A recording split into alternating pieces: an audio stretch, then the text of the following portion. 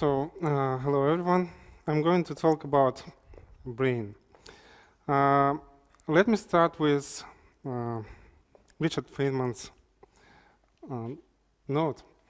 Richard Feynman is a theoretical physicist, and he once noted that discovering physical laws is very much like observing how two players are playing chess. So you observe how two players are playing, and you try to come up with the rules of the game. So if you don't know the game, you first notice that, for example, bishop they always stay on the same color.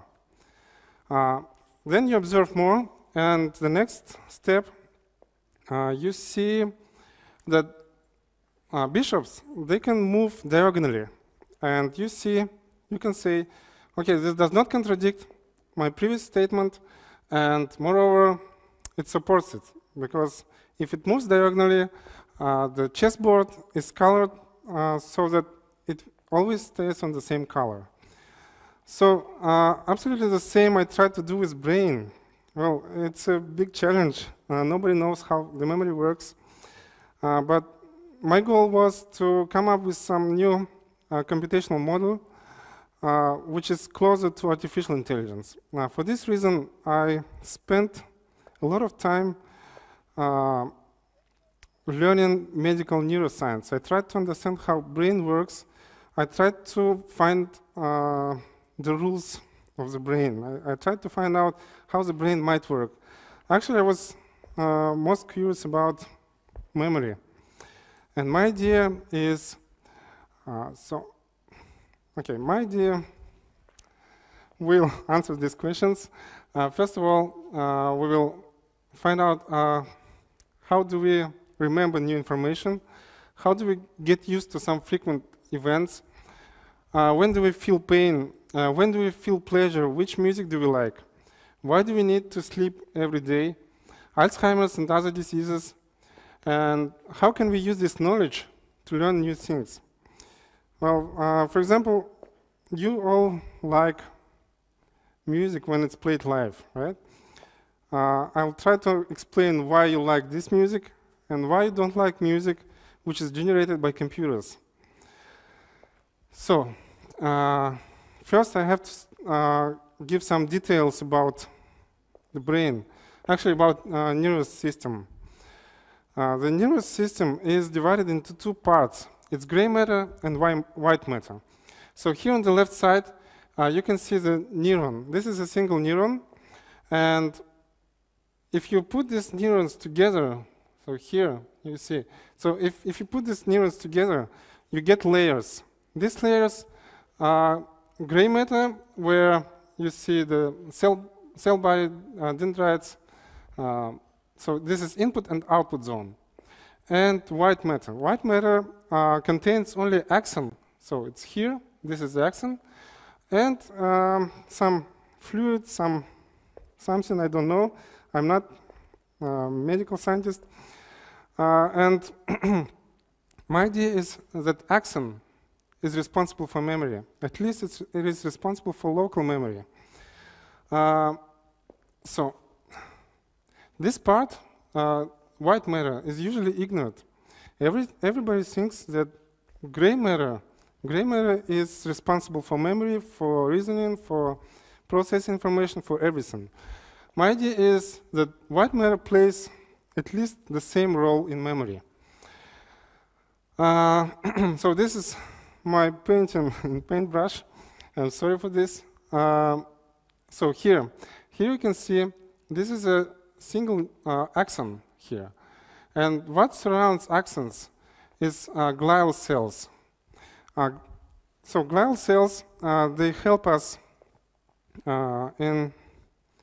so they feed neurons. They keep the axons stable in stable conditions. They keep the same temperature. They keep the pH balance and things like this. So they play a really important role in neurons' life. So here on the picture you can see the stages. This is the first stage, which is idle. The second stage when the neuron is activated. This means that, for example, you can touch something, and your receptors, these are also neurons, the receptors, they accept some, they receive a signal, and now your neurons are activated. So when they are activated, these glial cells and the other liquid which surrounds axons, it moves. It moves just a little bit because of vibration of the axon. And on the next stage, when the neuron is not activated anymore, you can see that glial cells, they did not return completely to the same position. So there is some pattern left here. So you can see this pattern here. This pattern is still left there. And next time, if the same signal comes up, if the same signal is input, the axon, it makes the same deformation, and it fits this pattern. Okay? So if you repeat this many, many times, then this pattern will be very clear, and next time you receive the same signal, you even do not touch the glial cells. So this is the idea. So next time you don't touch the glial cells, and this signal is ignored. So if you're getting used to something, even locally, so for example, if you hurt your finger all the time the same way with a needle, for example, so you press it with needle to the same point every time, at some point you get used to it. It's not the brain which really takes care of ignoring this signal anymore. It's your finger which is used to it. So your nervous system is used to this signal locally. So my painting is not good. So my paintbrush experience was even worse, so I decided to paint with pencil. So here's another idea. It's not another idea, it's the same idea actually. So here you can see, so here are the layers, the gray matter, white matter, gray matter, white matter, and so on. And so first you see this normal state of the axon. Next, when it's activated, so the normal state is not straight, okay? These axons, they are not straight, but they're used to its pattern. Next time, when you activate this neuron by some signal, it tries to move differently. And in the end, you have another length of the axon. So the length of the axon is unchanged, but you straighten the axon, you straighten the neuron, okay? And then when you release it, it comes back to the normal length, but now you have the patterns left in white matter. So, and if you are getting used to this signal, then this part, this new type of signal, this part is skipped because axon is now following the pattern, and the length of the pattern, the projection, is the same. So it's not longer, at least. That's why it doesn't give the signal it doesn't pass the signal to the next neuron. So if there is a new signal and your neuron is activated, then it becomes longer and it passes the signal to the next neuron, and until the brain is activated. Okay, so then you feel it. And another thing is blood pressure. Blood veins, they also are going through this white matter. And when the blood pressure is different from what you're used to, white matter here, so this dark thing is the white matter. So white matter is changing its properties. Okay, so if the blood pressure is different, then at least the pressure of the white matter is different. So it loses its properties. It cannot check the patterns anymore. It cannot remember things anymore. If you have a high blood pressure, then this white matter is closer to the axon. and you feel pain much more. If your blood pressure is very low, then it's far from the axon, and you ignore almost every signal. So the pain, if we return to my first picture, every time the white matter is moved, deformed, we feel pain.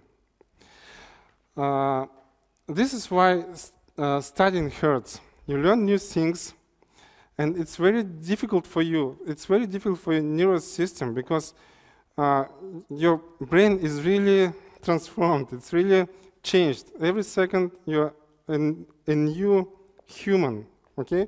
So now you're a different man. If you learn something new, you become a different man. So you change, of course it hurts. That's why it's hard to study. Okay, when do we feel pleasure then? We feel pleasure when the glial cells are barely touched but not moved. So if the axon is deformed on the same way so that it touches the pattern, but it doesn't move it, it doesn't deform it, but touches, then we feel pleasure. For example, with music, if you got used to some music, if you listen to this music many, many times, you start liking it. Because this is how your patterns look like now. They really change the way that you now like the music. With live music, it's even more different. With live music, when you play guitar or piano, it doesn't matter, you cannot play precisely.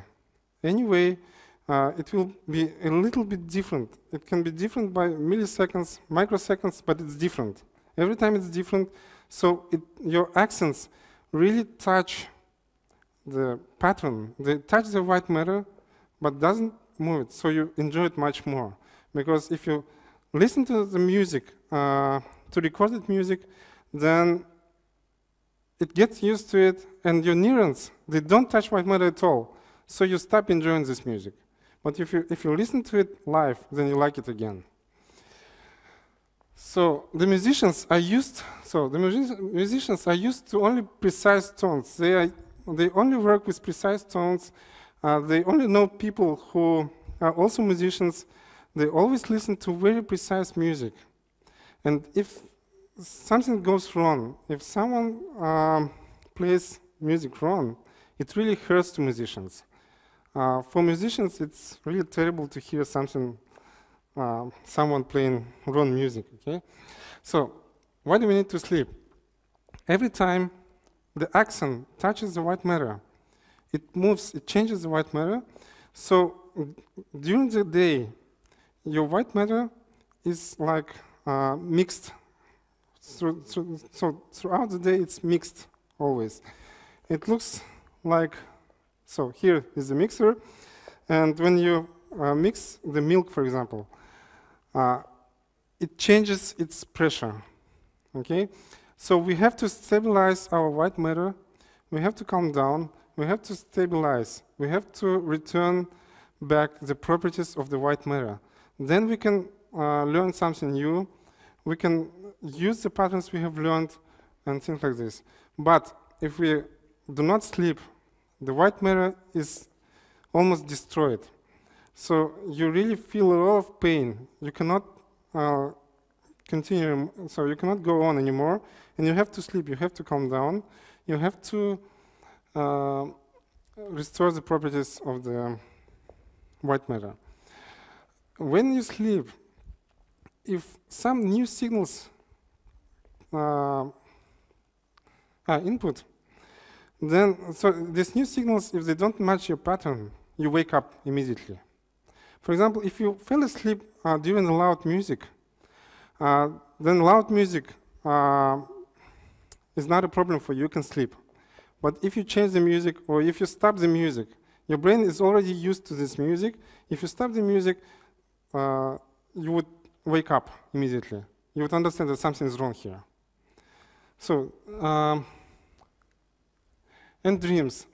During sleep, the white matter restores its properties, and it moves a little bit. Of course, if it restores the properties, it moves. So now the white matter touches the axons.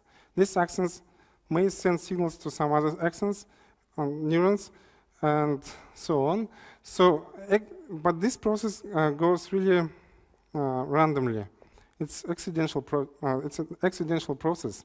That's why you do not see any logical dreams. Everything is unlogical. If you wake up and you remember your dream, then you say, "How could I come up with these ideas at all?"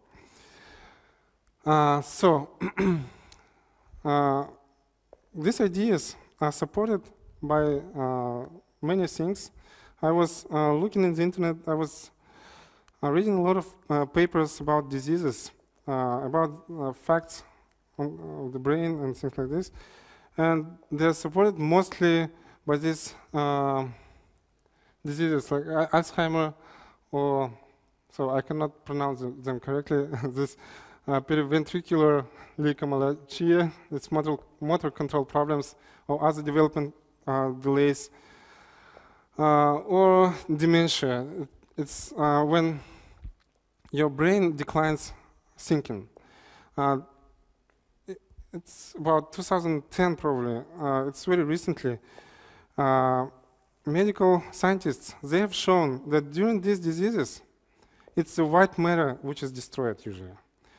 Only white matter is corrupted, but not the gray matter. Gray matter is also corrupt, but mostly white matter. And this was a very recent research, and it really supported my idea too. So I believe that even if these neurons, maybe they do not vibrate, maybe they do not leave any patterns, but at least there is an electrical signal in this neuron, and it generates a magnetic field, and this magnetic field moves the white matter. It changes the structure of white matter. Anyway, there is some pattern which is left by this neuron when you receive a new signal. So if you want to learn something new, you have to repeat it over and over again. Your neurons, your brain has to build these patterns for you. If you want to build these patterns in your brain, if you want to get used to it, you have to repeat it many, many times. It will hurt you. You don't maybe understand it. You don't like it. You understand that you don't like studying. It hurts you. But if you study a lot, then there is no pain anymore, and you remember everything. So this white matter, it has very clear patterns, and it will be hard to destroy these patterns later. That's why you have to repeat it many, many times, and then you can learn anything. So if you want to learn mathematics, just do mathematics a lot. If you want to learn programming, just practice a lot. You write programs. At some point, you will see that it's very easy to write programs. It's not a problem for you anymore. Okay, thank you for your attention.